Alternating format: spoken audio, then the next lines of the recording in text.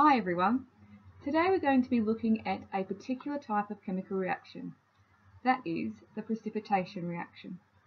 A precipitation reaction is when you have two soluble ionic compounds that react to produce an insoluble product.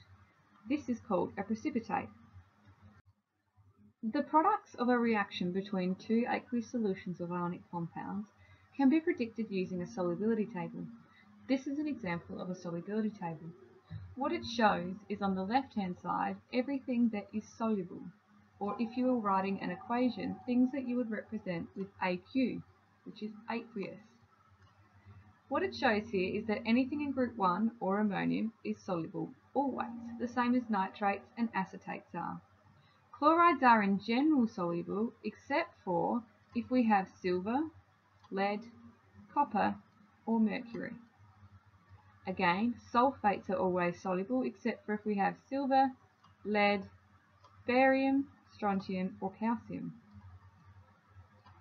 The opposite side of the table, the right-hand side, shows the insoluble side. This is where we would write an S next to the equation. For this, we can see that carbonates are generally insoluble except for when with group 1 and ammonium, the same as sulfites and phosphates. Hydroxides are insoluble except for when with group 1 ammonium, barium or strontium, and sulfides are insoluble except for when with group 1, group 2 or ammonium. So let's now have a look at a particular precipitation reaction. If we had a solution of lead nitrate and it reacted with a solution of sodium iodide, we could predict the products. All we need to do is swap over the metal cations.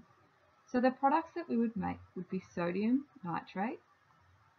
And if we look this up in the solubility table, we can see that all nitrates are always soluble. So in this case, we would then write an AQ next to it. The other product that we would make would be lead iodide.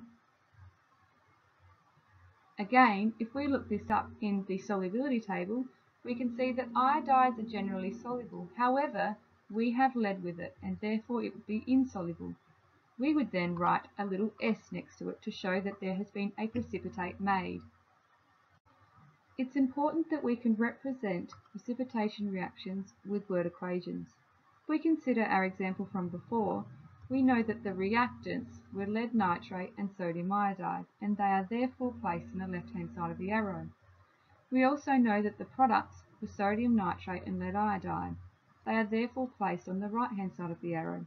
It's important that we put in the states of matter because we need to show when our precipitate has been made.